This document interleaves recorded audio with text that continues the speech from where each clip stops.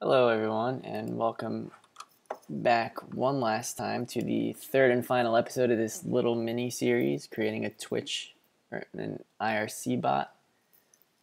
In this episode, we're going to actually end up building the bot itself, connecting to Twitch, and seeing everything work, hopefully, if it all goes well.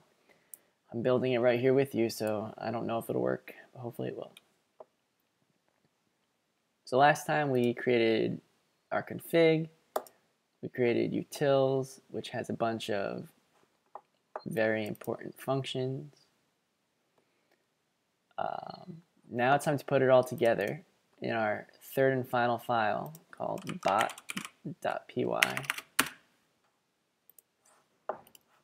As you may guess, this file will contain our bot code. So, bot.py.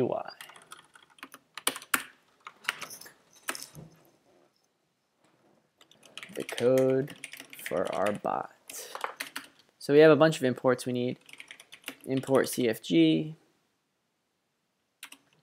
import utils, import socket, import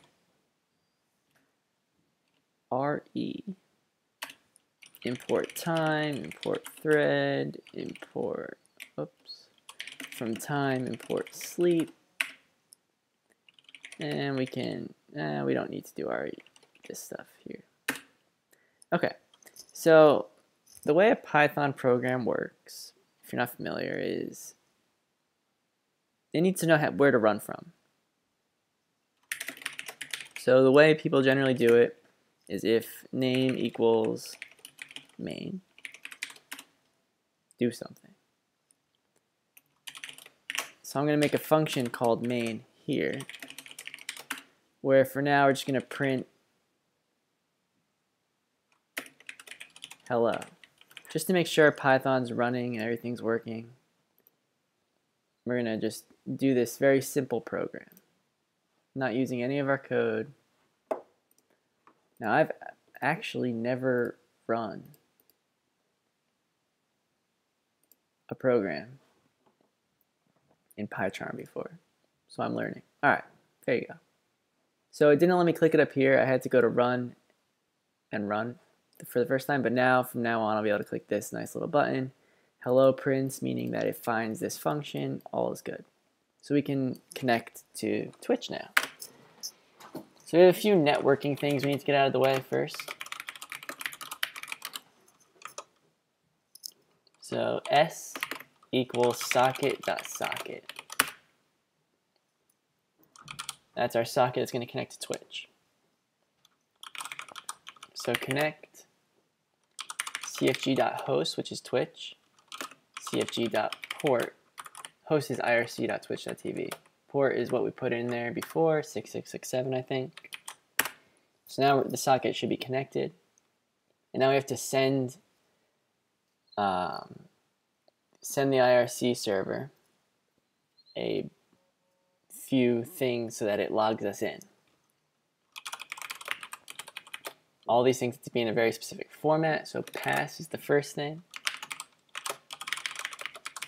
cfg.pass encode UTF-8. That's just how it wants it. So we give it what it wants. Next up is nick for nickname. Same deal as pass. Format cfg.nick encode UTF-8. And then finally, we have to send a join, which is going to be the channel where actually we want to join. cfg.chan encode UTF-8. Okay. Next up, we want the message that we're actually going to be sending to the chat. We're going to change this message.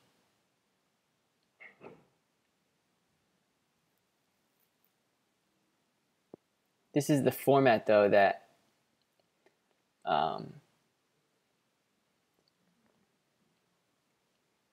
this is the format that the message needs to be in order for it to get to the IRC server properly. So we're going to call it chat message equals RE. So I kind of skipped over before. RE stands for regular expression. That's what we imported up above, and that's what we're using here. re.compile. Now, this is ugly. This is a regular expression. We need this format in order for the message to get to the service. Just follow along.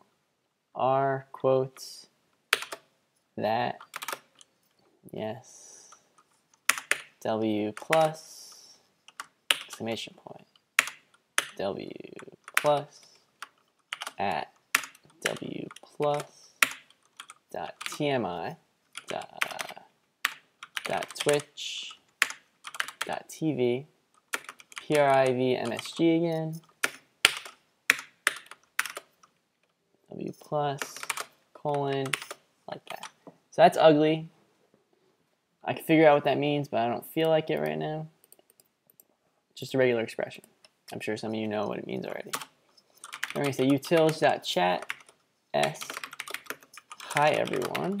That's what Limeoats bot says when he joins a chat. This could be whatever you want the bot to say when they join a chat for the first time. Okay. So if this gets sent to the chat room and you see it, that means that the bot successfully connected. Then we're going to start our new thread. Now remember in our utils we created that oplist function. We're going to do that in another thread so that it doesn't hang, doesn't make our bot hang at all. It's always running, doing its thing. So start new thread, utils, we have to give it the function, thread fill oplist. We're not calling it, we're just giving it the function so we don't need the parentheses. No arguments. That's it. So that everything's set up now. Now we just need to run the actual loop for our bot. This is what's going to happen every time around while the bot is running. So we need a response, which is what the bot's pulling back from the IRC server. So what people have said, pretty much. Any messages coming from the server. Receive 1024 decode UTF-8. Okay. If response equals ping TMI Twitch TV. Sometimes the IRC server sends the people in a chat a ping message that you don't see while it happens in the background. And in order to make sure people are still connected, all that kind of stuff. So it's a ping message, and what it's expecting back is a pong message. So we have to send it. If it gets a ping message, we have to send back a pong message.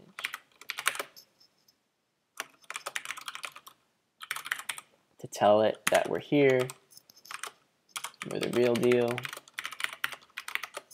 let us stay. Okay? So if it's that message, we send back a pong. Otherwise, it's some other kind of message. So we want to read it. So first we want to figure out who said it. So I'll say username equals search, another regular expression. This will get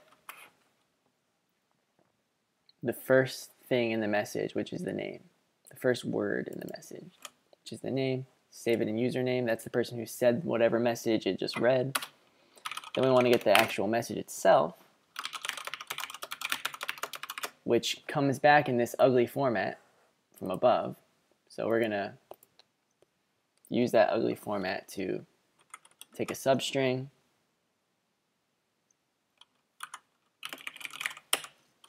okay,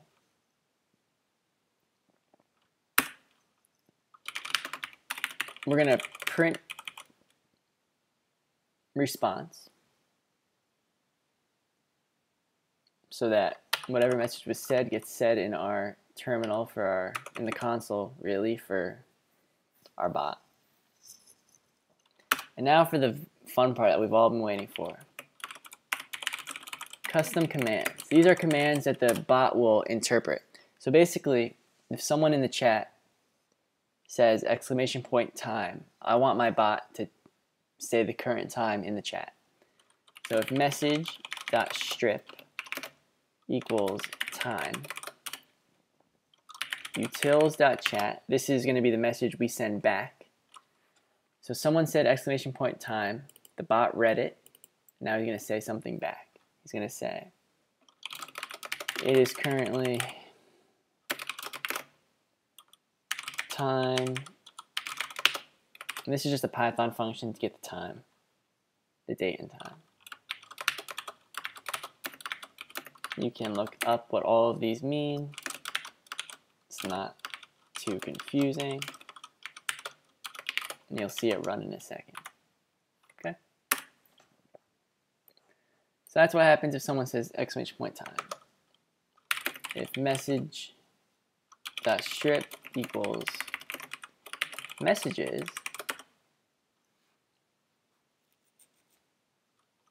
utils.chat, please give Limeoats a follow at Twitch and Twitter. All follows are greatly appreciated. Now the nice thing is, you can have him say multiple things.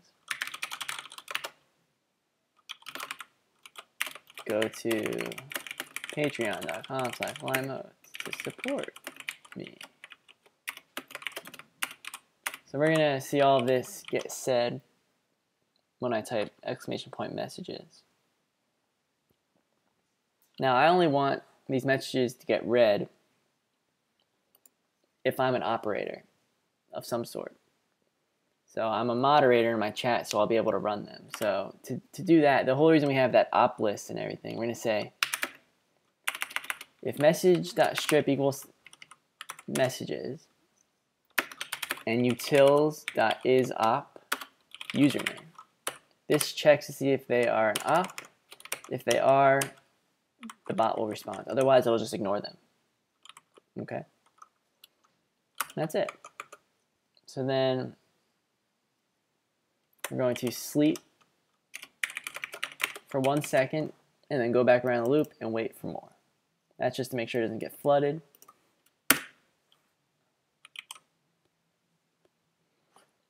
And really, that should be it. So I'm going to open up my Twitch channel now.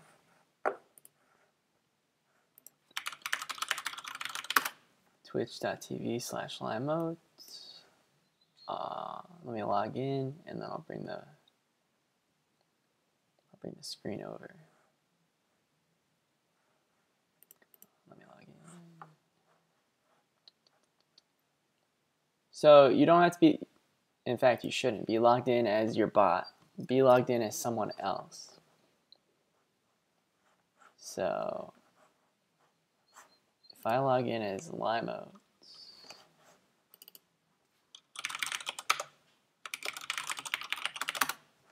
okay. All right. So here I am. If it would ever load, I'm on my channel. This is Limeoats, twitch.tv/Limeoats. Here I am. There I am, okay? So that's just me. That's not the bot or anything because we didn't run the program yet. So now I'm going to run the program. When I do, keep an eye up here on the chat. We should hopefully, if this works, see the bot connect. But again, I've never tested this, so I don't know if it'll actually work. So I run it, and there it is. It connected successfully. It said, hi, everyone. Now, if I type, hi, making a Twitch bot as Limeoats, look down here in the console over here, hopefully, we'll see, yep, Limeoats said this with this weird format. So now, this is a real user. I could make him a moderator. Like so. So now if I say exclamation point time, hopefully he should give me the time. Yep, so what happened here is Limeoats bot, not Limeoats bot, making a Twitch bot saw me type exclamation point time, interpreted that, and spit out the time of day, which is right there. If I type messages, since I'm a mod, he will say these wonderful things. If I wasn't a mod in my chat, he wouldn't say these things because I'm in the op list. Okay? So really, that's it. That is how to make a Twitch bot or an IRC bot. We're all connected. You can add whatever commands you want here. All you have to do is restart the program, and you're done. So I hope that this was a fun little project for everybody.